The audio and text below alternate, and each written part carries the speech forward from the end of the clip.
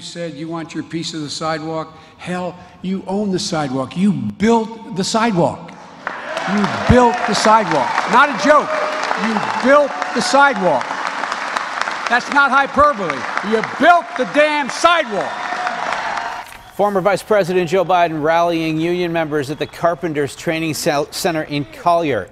Biden was there and at Robert Morris University today looking to galvanize support for congressional candidate Conor Lamb. Political editor John Delano has the latest on a close race.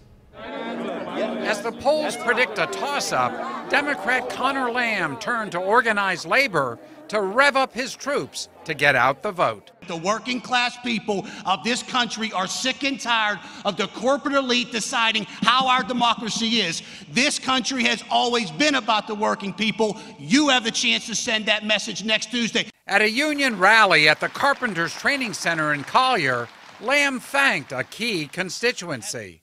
I know the hard work that every one of you is doing out there in the streets, in the phone banks, every single day. You are the heart and soul of this campaign, and thank you very much. But to bring home his connection to working folks, Lamb welcomed former Vice President Joe Biden, who quickly identified with a 33-year-old Marine and prosecutor.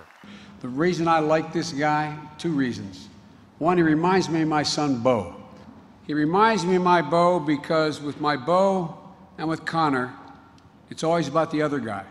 And Biden said Lamb would stand with the unions.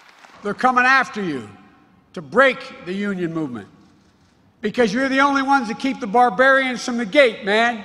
On Tuesday, it was Conor Lamb with Vice President Biden calling on folks to come out to vote for the Democrat. But this Saturday, it'll be all about Rick Saccone as President Trump comes to campaign for his Republican candidate in this closely fought congressional election. In Collier, I'm John Delano, KDKA-TV News.